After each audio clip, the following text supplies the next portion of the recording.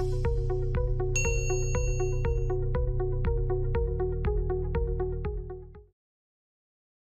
computer software is a set of instructions, data, or programs used to operate a computer or perform a particular task in a system. But today, we are going to look into something that is known as SDLC.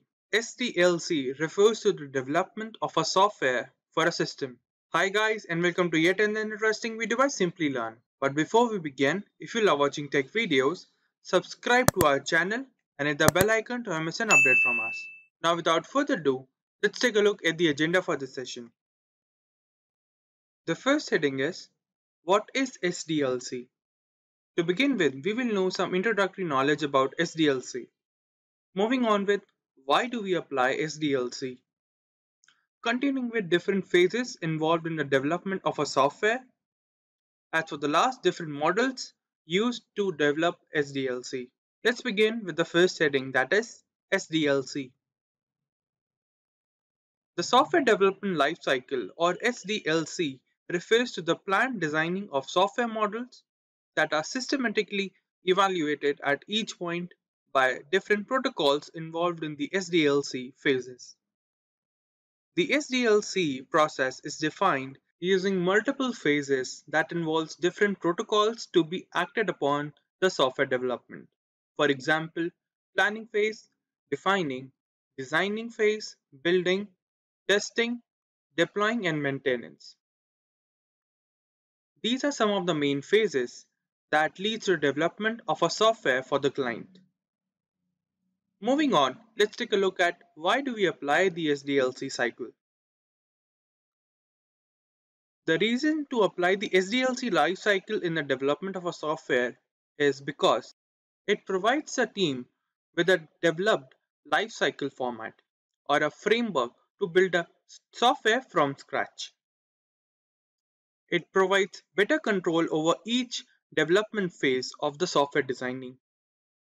Where the coding is to be done, what about the errors in the development, and different particular points or attributes that affect the functioning of a software. It also improves client interaction with the multiple development phases of the software.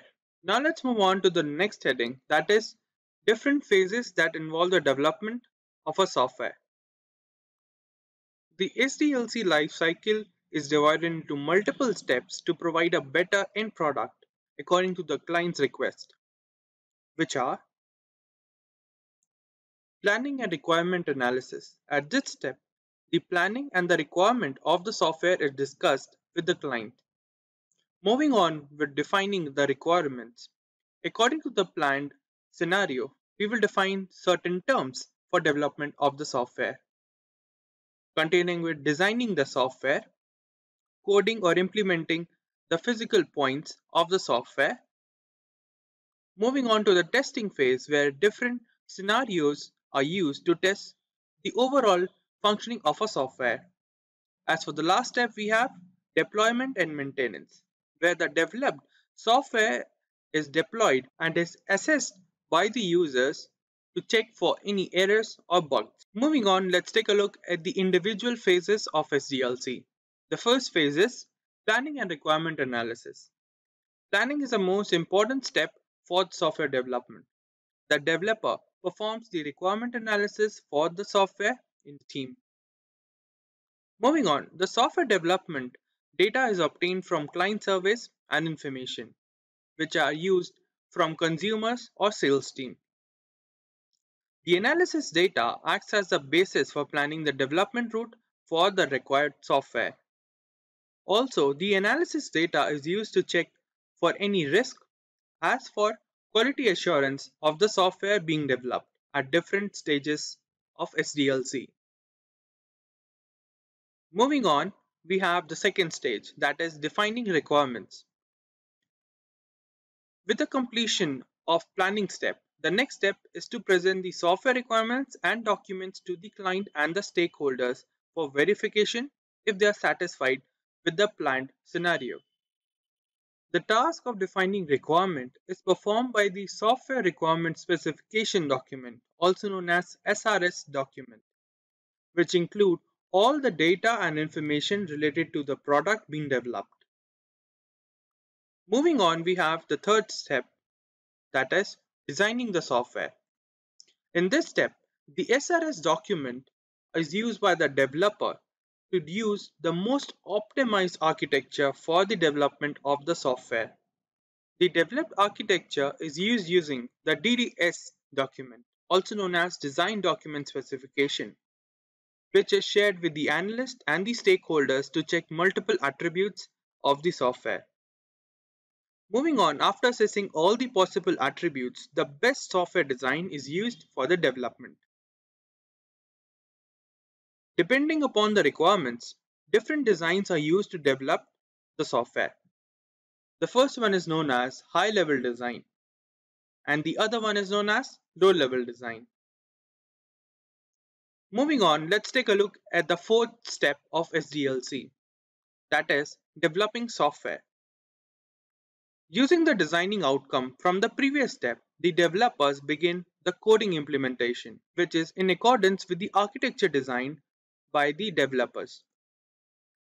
Programming tools such as interpreters, compilers, and debuggers are used to design the best and the most organized software design.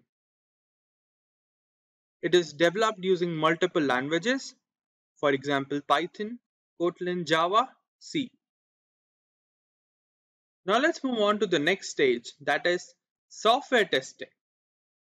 In this stage, the developed software is tested with multiple test cases and different scenarios to ensure proper execution of all the functions included in the software.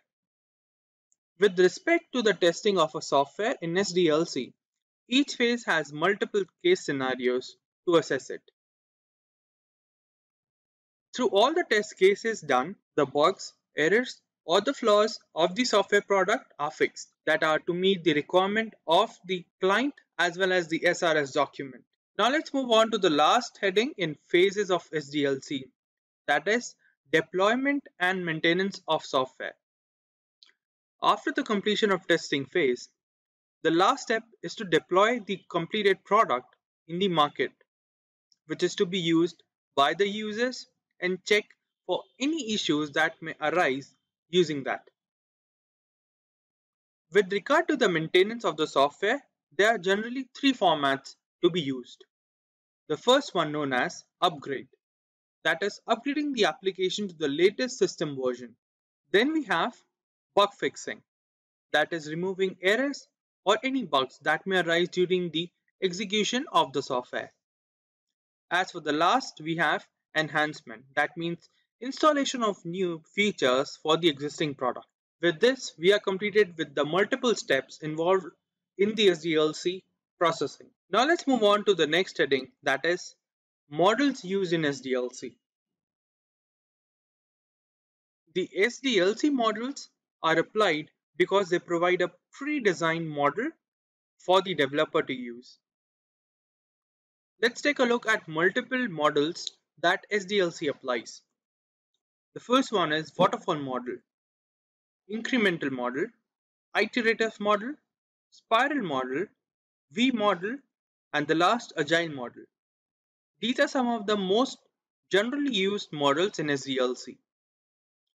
But the thing is, why do we apply these models in SDLC?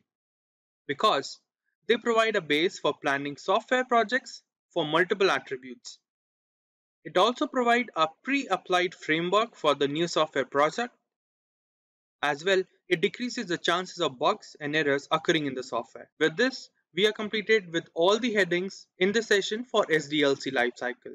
If you have any questions regarding the topic, you can ask them in the comment section. Thank you for watching.